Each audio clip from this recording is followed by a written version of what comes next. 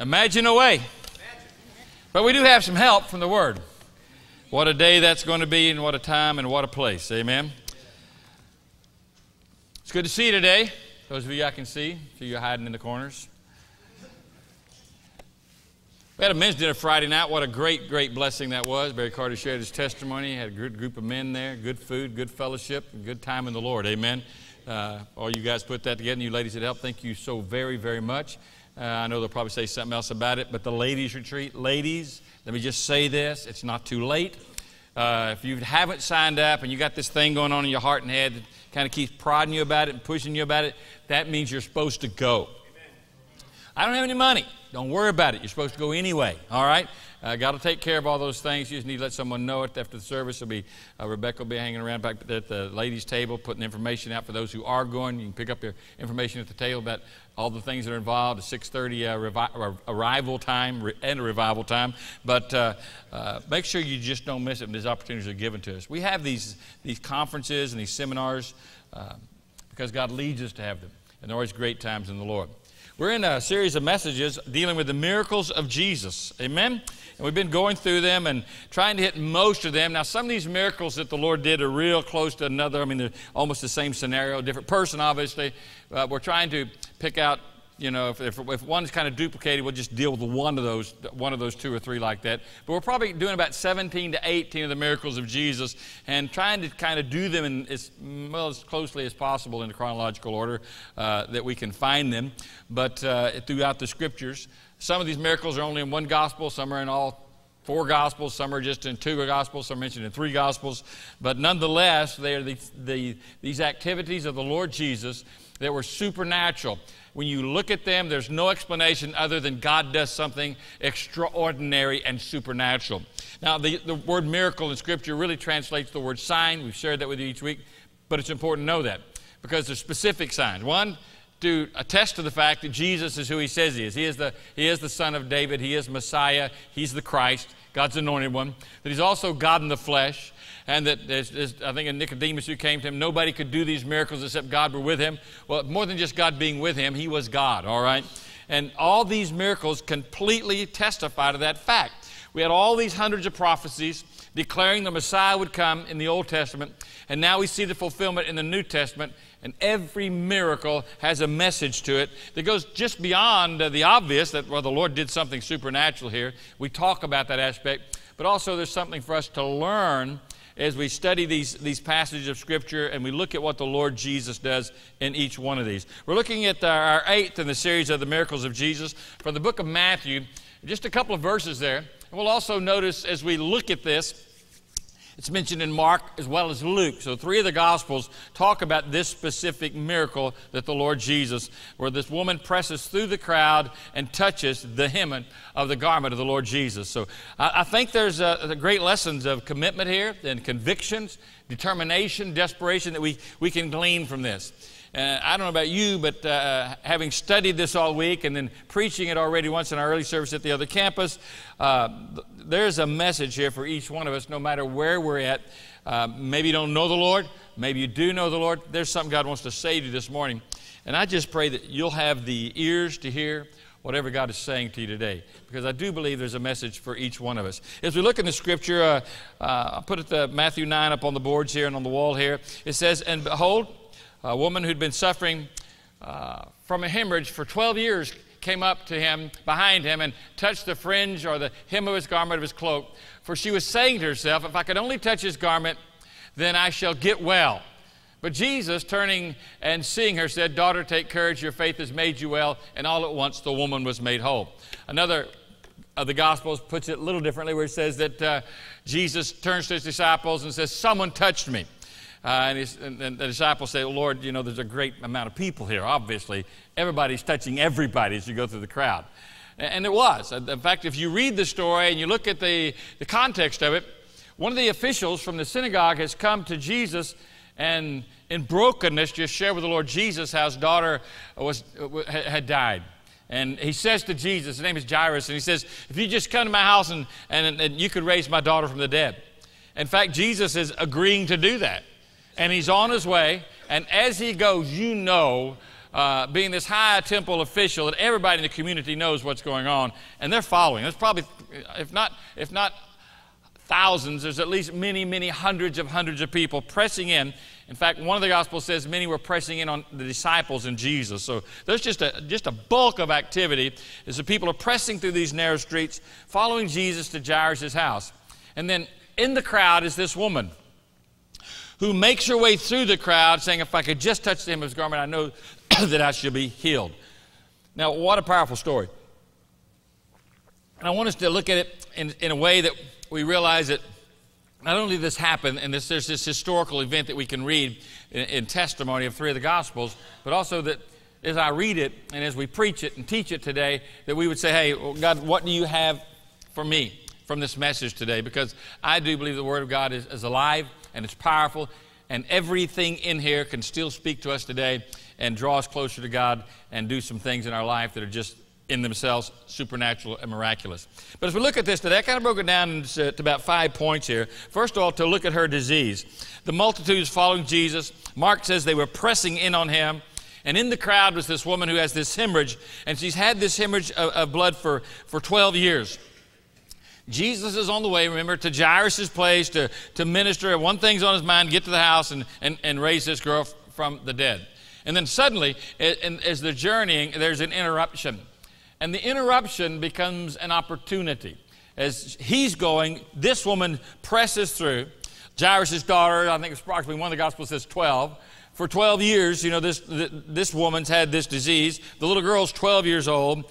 For 12 years, the little girl's enjoyed her family, the laughter of mom and dad and those around him. She's known as a young little girl about the sunshine of life, you know, those up to 12 years of age of happiness. While this woman, just the opposite. For 12 years, she's been miserable. For 12 years, she's had this stigma and this hemorrhage, which was worse, if not equal to, the issue of leprosy.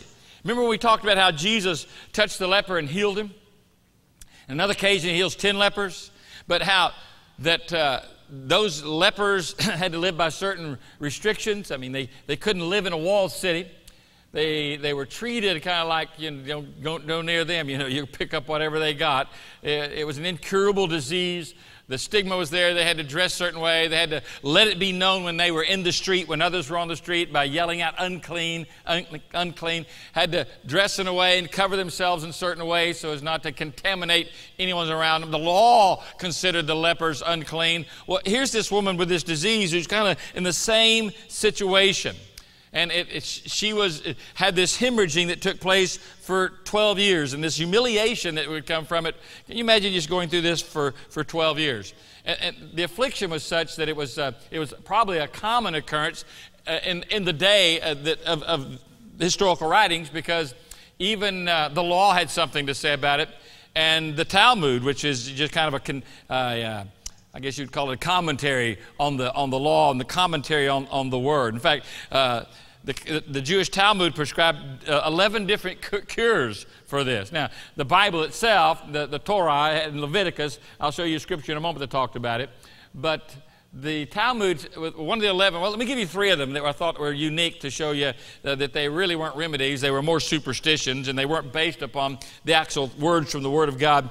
Among the remedies, one was that of carrying the ashes of an ostrich egg in a linen bag in the summertime. Now, if it's wintertime, you would carry the ashes of the ostrich egg in a cotton bag. I'm just telling you what I know. Another involved, one of these cures involved taking a barley corn, a kernel, right, that had been found in the dung of a white female donkey.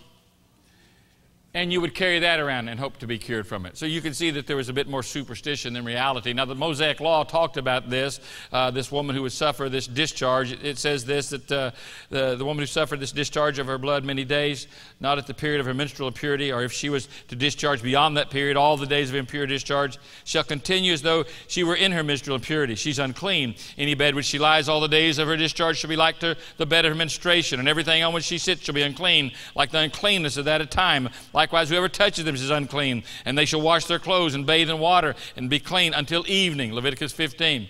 In other words, there's this ceremonial cleansing prescribed by the law that you would go through. But this woman has gone well beyond the period of this cycle, and now, she has this hemorrhaging for 12 years. For 12 years, it's a tragedy because she's considered kind of like the lepers. There's no relationships established. There's no friendships. There's no fellowship. In fact, it creates quite a dilemma in the life of this person. It says that she had endured, as a matter of fact, much at the hand of many physicians, had spent all that she had and was not helped at all, but had rather grown worse. It's just getting worse. Mark writes at this, that she'd endured these at the hand of many physicians. Luke put it this way. Remember, Luke's a physician. Perhaps he's concerned about the reputation of the physicians. When he writes, he says that she could not be healed by anyone. He didn't put it she'd suffered much at the hand of many physicians. Of course, anybody who's dealt with any kind of long-term diseases know what it feels like to be, in a kind of situation where you've suffered much through your illness and no one's able to help you. And it seems that nobody has the answers. And not only is that bad enough, and the frustration from that, but to be excluded, creates another problem all itself. Here's a woman who has a problem, and it just gets worse and worse and worse. And for 12 years, she hadn't been able to fellowship with people. She can't go to the synagogue. She's considered unclean. She can't participate in the feast. She can't go to Jerusalem at Passover. She's unclean. You talk about isolation and loneliness and frustration and despair. She's spending everything that she has, so just to get out of this place of this isolation, this social, religious isolation. So much so, now she's penniless, all right? She spent all her resources on ineffective treatments and probably a few charlatans in the mix as well. What a terrible place to be in life. What a horrible place to find yourself, and here she is. But I want you to also notice this morning her desperation. She's turned everywhere you could turn, and now there's nowhere else to turn until she hears about Jesus. And she comes up behind him, and the phrase that she was saying to herself could more precisely be rendered, she kept saying to herself. In other words, it has this idea of repetition. So she sees Jesus. She's heard what he's done. He's healed the sick. He's cast out demons. He's cleansed the lepers. He's raised the dead. So her situation, which seems so hopeless, now appears to have an element of hope to it. Maybe there's a way. Maybe there's an answer. In fact, the idea here, she's coming through this crowd, and she's probably touching a lot of people, which is against the law, all right? She's pressing through to touch Jesus, which she's not supposed to do. And she's saying to herself over and over and over in her mind, if I could just touch the hem of his garment, I could be made well. If I could just get through the crowd, if I can just reach him, if I can just touch if I can just get a hold and just touch, I can be healed. It's the idea that there's such desperation in this situation that she's in, that she's just saying it over and over and over and over to herself, that if I could just get through. In fact, according to biblical requirements, Jewish men were to make themselves tassels on the four corners of their garment, which would be the hem of the garment. And there would be these tassels, these threads and cords that would be woven in such a pattern according to the law. They represented something. These tassels were on the garments of the men to testify to the world around them their loyalty, their commitment, and the color of the cords in blue and loyalty and royalty and the white representing the holiness and purity. They were all there to testify and represent a man who is faithful to God, loyal to the Word of God, and committed to be a devoted follower of Jehovah God. And so religious, righteous Jewish men would wear these tassels so that wherever they went, number one, it reminded them about their walk and where they were going with the Lord, but also reminded the world around them and testified to the world around them that these were men of God. They belonged to the people of God. Now, the Pharisees, they had, consistent with their typical hypocrisy and pretension. They, according to Jesus, in Matthew 2, he talked about how they lengthened the tassels of their garments in order to call attention to their devotion. So they just wasn't content to have the tassel there. They had the long flowing tassels and wanted to make a show out of it and let everybody see how spiritual they were. Now, during the Holocaust years and times, in Germany and in Europe, when the Jews were being gathered up and sent into prison camps, many of those persecuted Jews in Europe wore their tassels on their undergarments. They weren't exposed for fear of being taken prisoner somewhere. Modified forms in more recent days, you've probably seen the Hasidic Jews, and perhaps other Jews who are devout Jews have their tassels sewn on a prayer shawl. He talked about the talit, which is the Jewish prayer shawl the men would have. And on the four corners of the prayer shawl were those tassels and that they would wear. This is what she's trying to get to. She's trying to just touch the hem of his garment, because she says, if I could just get there, if I could just touch that, I just know I could be healed. And she does. She makes her way through the crowd, and we see at this point her detection, where Luke 8 says, Jesus says, "Who's the one who touched me?" And while they were all denying it, Peter said, "Master, the people are crowding and pressing in on you." And Jesus said, "Someone did touch me, for I'm aware that power had gone out of me." Now, this woman, realizing now that she's not going to escape detection, she's not going to be able to just kind of slip in, touch the garment, and slip out.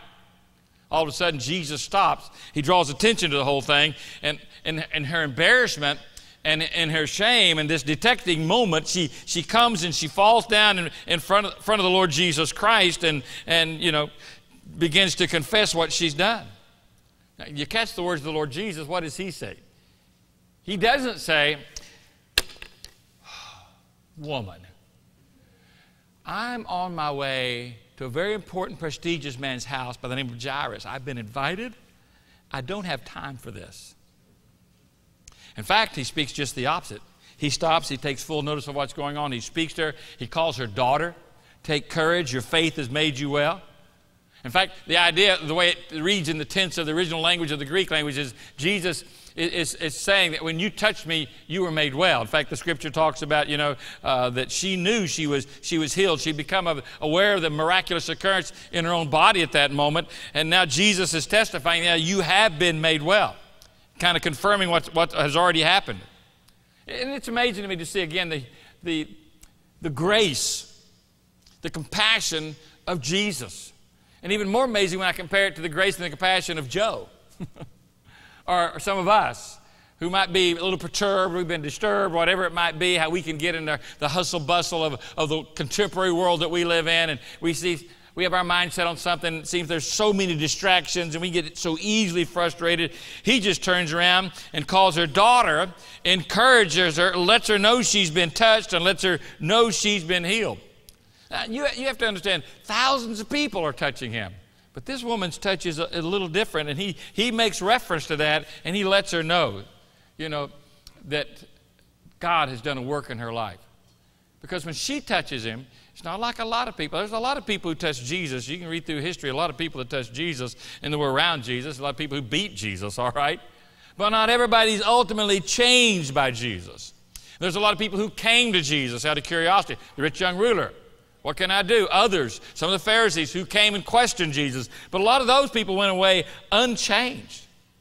But here's someone who comes in genuine faith, really believing, who comes in absolute desperation, does everything she can do to get to him, to see him do something that nobody else has been doing. She presses her way through. And what's he do? He receives her. He's not being interrupted on at all. In fact, look at what happens with this deliverance and how this healing takes place. And I want you to catch this, because when she's healed, and when he says she's healed, it's a little different from way we don't see it in the English language as we do as much in the original language of the Greek. The Greek word for healing, physical healing, was the word ilma. And it was a term used by Mark when he explained that the woman was healed of her affliction. It's a word commonly used when somebody was healed of something. But when you get into the actual rendering of what the scripture has to say about this particular lady in this particular place, it's kind of a different reference. Luke uses a word in other places for healing. It's the word therapeuo, which we get the word therapeutic from, all right? And it was therapeutic for her. In other words, she experienced a healing. She couldn't be healed by anyone. The word Luke used there was the word therapeutic. All right. When Mark talked about it again, he talked about, the healing in this regard. But there's some other references to being made well in Scripture, and one of them is used specifically of this particular lady. In fact, 3 references that I want to draw your attention to real quick. One in Matthew 9, as well as the parallel passages in Mark 5 and Luke 8.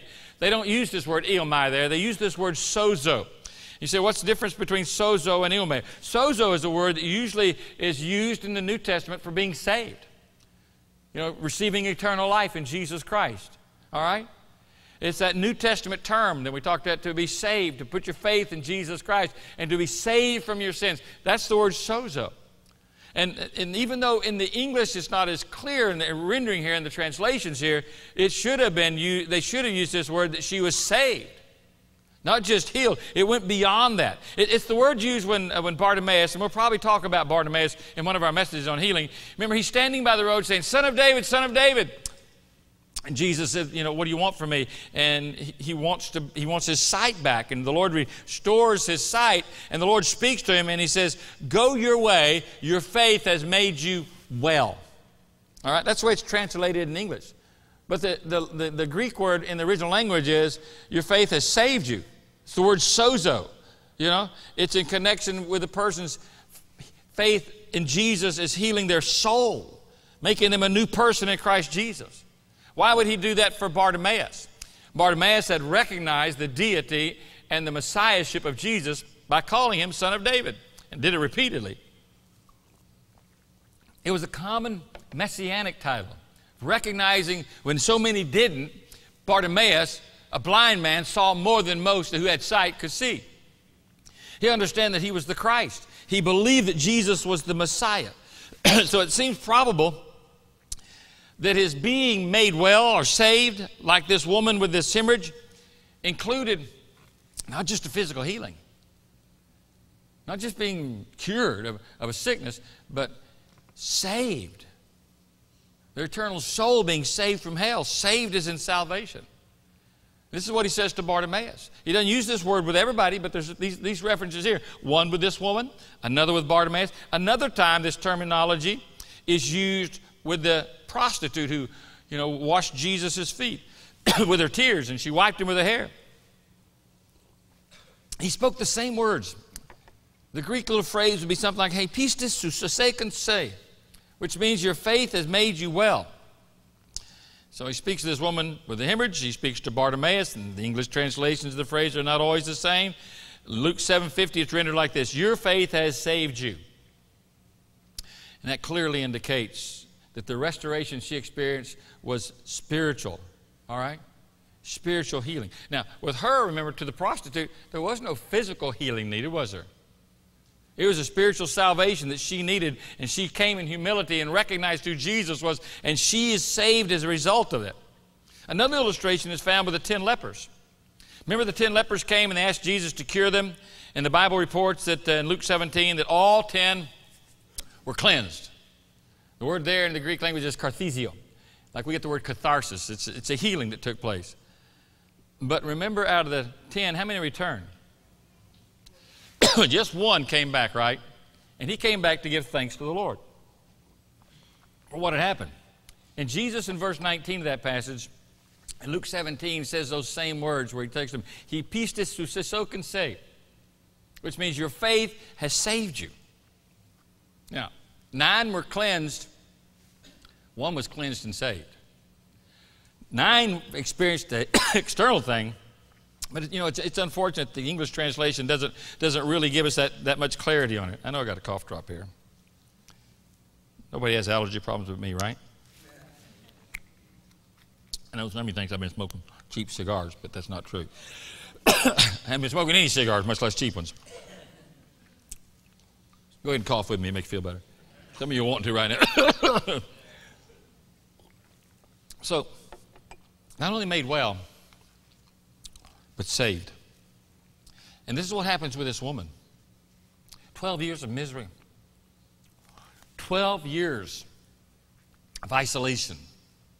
12 years of no friendships and no relationships and no fellowship. Can't go to the church. Can't be around the people of God. But when she reaches through in her desperation and faith and she touches the hem, just touching the hem of the garment of Jesus Christ, there's this redemptive aspect that's involved in all of this. And each one of those incidents with Bartimaeus and the prostitute and that one leper as well. Something beyond the healing. And by the way, let me just say this about faith and healing, because a lot of people say, you know, well, if you just had enough faith, you could be healed. But you need to study your Bible. In the gospel accounts, we read there multitudes of people got healed, completely apart from any faith. They didn't exercise any faith. They were just healed on their part or on the part of some other person. Healing took place. It doesn't say that they believed anything, they trusted anything, but healing took place. Jesus performed these miracles of healing. When he performed them, they were based solely upon the sovereign will of God and what God was doing in the moment.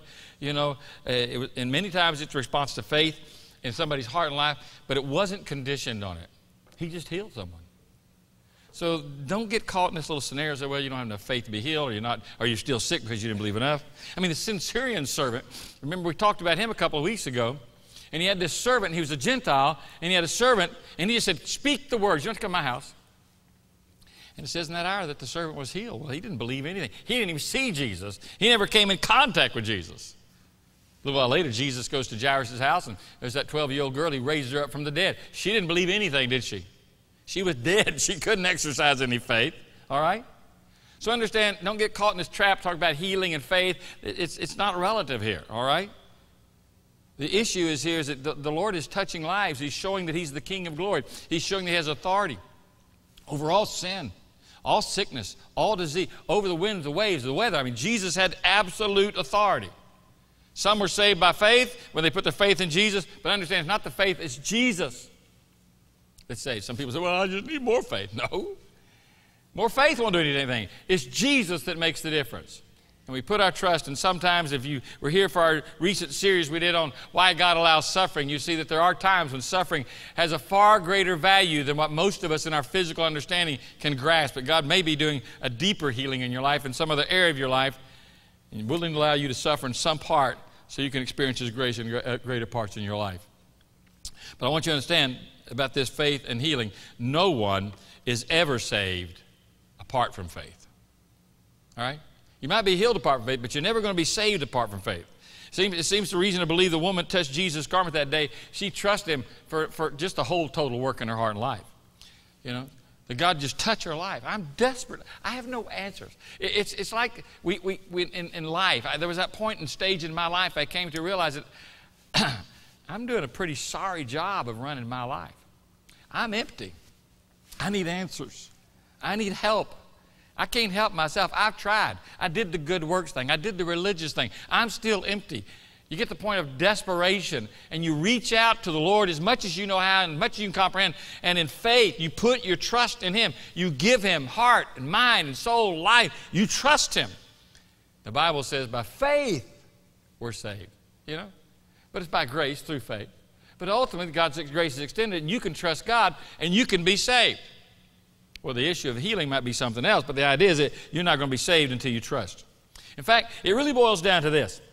There's two things in life really that bring anybody, man, woman, young person, to Jesus Christ. And one is first of all, a deep felt sense of personal need. And the other element is that of genuine faith to really put your trust in God. The woman with the hemorrhage obviously had both. She trusted God. And she obviously had this deep sense, understood need in her heart and life. Now, that's the same with each of us. And sometimes it takes most of us a little longer to get to that place of desperation. And sometimes it's not till we hit the very bottom that we get desperate for God to do something in life. Before that, we're kind of shooting up little prayers and making little shallow commitments and, you know, well, God, you know, you do this for me, I'll do this, kind of bartering with God. There's no barter system here. The way that we get into God's presence is through humility with an understanding. Just as this woman, you know, she's just humble before the Lord. I don't deserve this. I haven't earned this. But if you don't do something for me, I have no other recourse. I have no other hope. There's no other way that I'm ever going to make it. There's no other way I'm ever going to live. If you don't do something for me. I don't know, have you ever been there? Well, if you've been there and you responded towards the Lord the right way, it's the best place, although it might have been the worst place you've ever been. And maybe you're kind of on the edge of that. Maybe you're afraid to let desperation you don't want to go through that doorway, so to say. And you're doing everything you can, you know. It's kind of, I hear people like, oh, Lord, pray. I just pray you use me and break me. They pray it really nicely at the altar. But when they walk out the door and God starts doing something to bring them to that place, or, you know, a real trust and brokenness, then they're fighting all the way. They're screaming and kicking all the way. I didn't mean this. The Lord knows exactly what it will take in our hearts and our lives if we're willing to allow Him to bring us to a place of despair even. And just say that in my desperation, you know, look how many times in the Psalms it talks about that. In my despair, in my pit, in my isolation, in my trouble, in my suffering. You know, Job said, now I see the Lord. I've heard of you by the hearing, but now I get it. And it's usually this point of desperation. But as long as you can fix yourself, you know, as long as you can justify what you're doing, rationalize your behavior, you know, blame somebody else for the situation, the problem, and not get desperate, then God's not doing anything in your life. I hate to tell you that. That's just following the story of the Bible. People who got desperate saw God. Moses, you want to see a picture of a man in desperation. He's done what God told him to do. Even the judgments of God on the nation of Egypt didn't convince Pharaoh. Now finally, the firstborn are dying, and he tells them to get out of town. And as they leave, they get to the Red Sea, and obviously Pharaoh's changed his mind again. And they're pursuing to destroy and completely annihilate a whole generation of Jews. Millions. That's the plan. And we have no army here. I got Moses with a big stick in his hand. And about 5 million people complaining, well, why did you bring us out here to die in the desert? Moses gets desperate. What am I going to do, God? What am I going to do? You stand on the brink of the Red Sea and you raise that rod up high. And in that moment of desperation and faith and belief, God did a miracle. How many times do you see that through Scripture? How many times have we seen it in our own lives? When we genuinely get hungry and desperate for God to do something in us, do something with us, do something in our children, do something in our marriage, do something in our finances. We just get hungry before God and say, God, if you don't do something here, we're sunk. Jehoshaphat, we've told you that story so many times, I feel like I'm starting to sound like a broken record. He's surrounded by every enemy that they have. Jerusalem is surrounded. They come in, Jehoshaphat, we're sunk, we're doomed, we're dead. There's no way out. Jehoshaphat rends his garments, calls a fast, and looks to heaven. God, we don't know what to do, but our eye is on you. That's where this woman's at, isn't it? I don't know what to do, but I'm looking to you. I don't know where to turn. I don't have any more words to say. I just know if you don't come through, God, I'm sunk. I've been there. Have you? Many of you have. Some of you may be there right now in your life. If God doesn't come through, it's done. And that's not the will of God. God wants something of His glory in your life. God wants a testimony of His grace in your life. God wants to do something that brings a change in your heart and grace and glory. I mean, if you look at this, here's this woman in desperation and in faith. I mean, just think about it for a moment. You say, well, you know, my situation, listen, you don't think God's aware? You don't think God knows? You don't think God's certain, you know, that He can do something in your life? Here's Jesus. And you think, well, I don't deserve it, or I haven't done this, or I haven't been a good person. No, you haven't. That's your nature to sin. But here's this woman who's an outcast from everything in the culture. And he's on his way to the house of a man with great prestige. But Jesus, He ministered equally to that woman as He did to Jairus, to the leading elder of the synagogue, which gives us a clear picture of His divine impartiality. He's not a respecter of persons. He looks on us equally. He's not offended when this woman presses through and takes a hold of the tassel with her unclean hands. He's not resentful for her presuming on him while he's trying to do something else. He's engulfed by a demanding audience at the same time on his way to raise a little girl from a deathbed. She still presses through. Let me say it like this. Nobody has ever interfered with Jesus' ministry. And you better praise the Lord for that. The Son of Man did not come to be served, but to serve and to give his life a ransom for many. Matthew 20:28. He came to serve. And the beauty of that is, here's this royal King of glory who wants to do something in our lives, who wants to touch your heart, who wants to touch your home, who wants to touch your mind, who wants to touch your spirit. He came to seek and to save desperate, lost sinners. Even while we were without Christ, the Bible says, while we were yet in our sins, Christ died for the ungodly. Listen, the Apostle Paul made it very clear. And he says we need to take a matter to remember.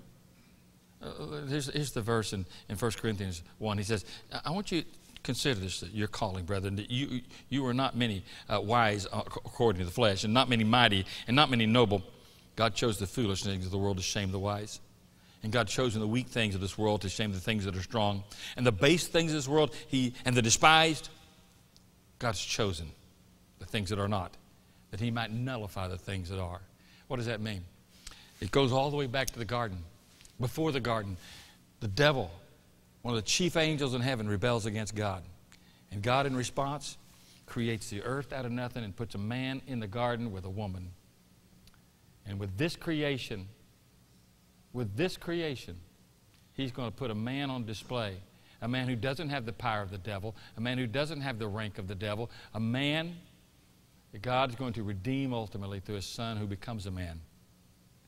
And he's going to declare to the cosmos, to the universe, to all things, that God can take the basest, the weakest of all things and display his glory. That's what God wants to do in your life. If you're sitting around sulking and thinking, I just don't mind things, there's no answers, there's no peace, there's no way.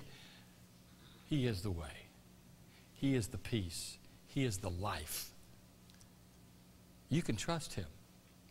And you need to let some of that remorse perhaps, or self-remorse, or pity, whatever it might be that we wrap ourselves in so many times, our misery, let it turn into desperation. Say, God, I need you. You're the only one who's going to deliver me. Well, I don't deserve it. Well, you better be glad God's more gracious than men, amen? God never excuses our disobedience, our unfaithfulness, but God still forgives us.